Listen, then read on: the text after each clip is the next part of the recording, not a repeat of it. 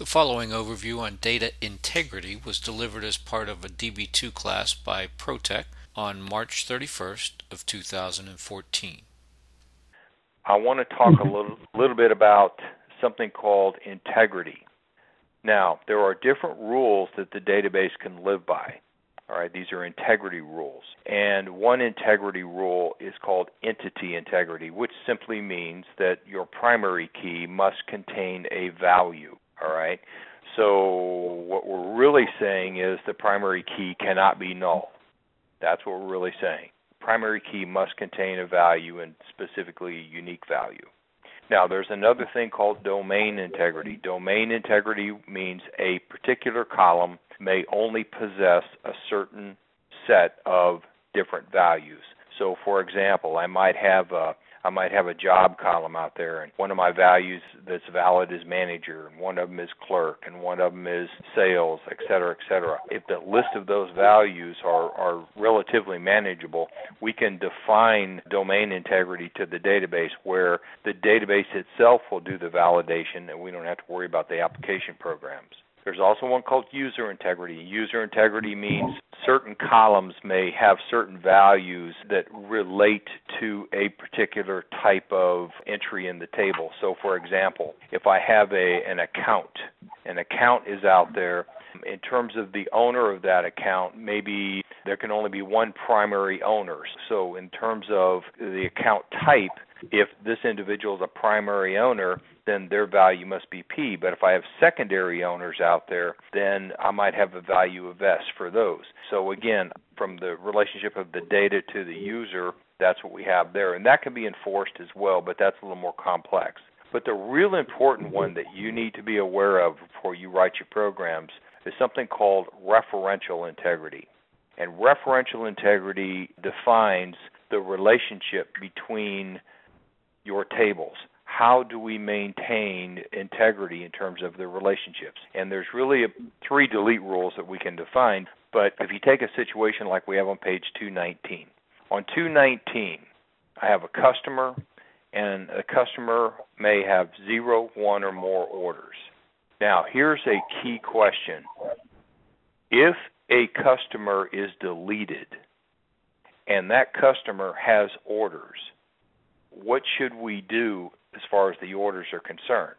I got two options here. One option is to say that I want to have a referential integrity rule of cascade, and another one says I want to have referential integrity rule of restrict. Now, let me go over to my whiteboard. So here I've got customer. Here I've got my orders. So this is customer. This is orders. There is a relationship that exists between those.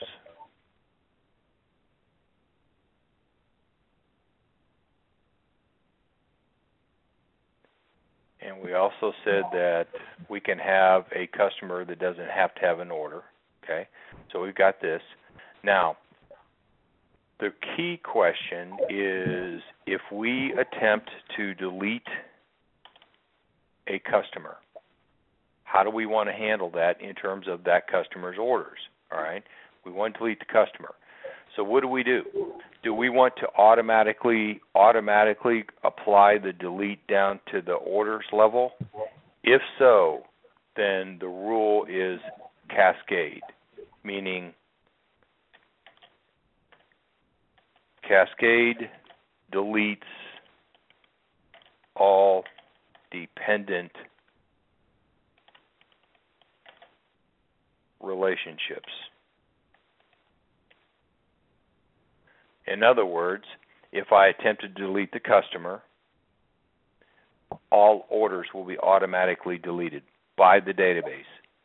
This requires no intervention, no programming intervention. It just happens automatically. Restrict says, restrict does not allow the delete of a parent if there are children.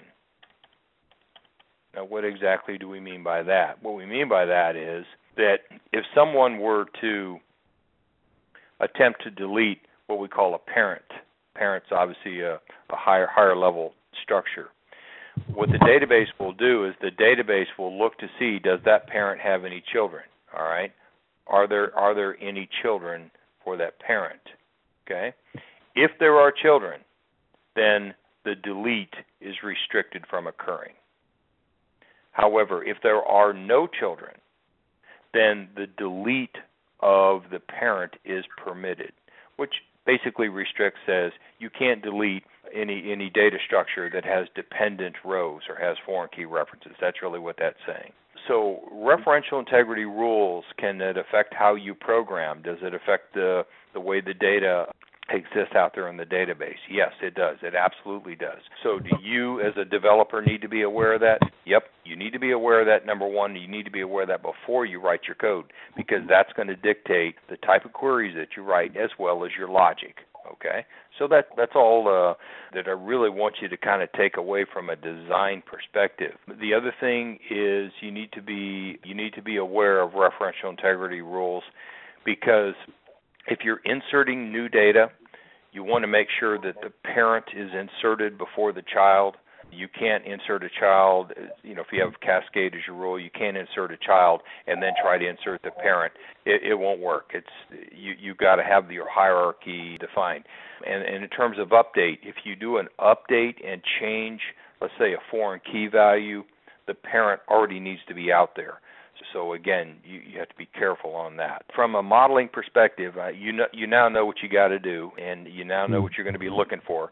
You're going to look for the diagram, as well as you're going to want to identify what is your primary key, what is your foreign key, and then finally, are there any referential integrity rules in place, and if so, what are they?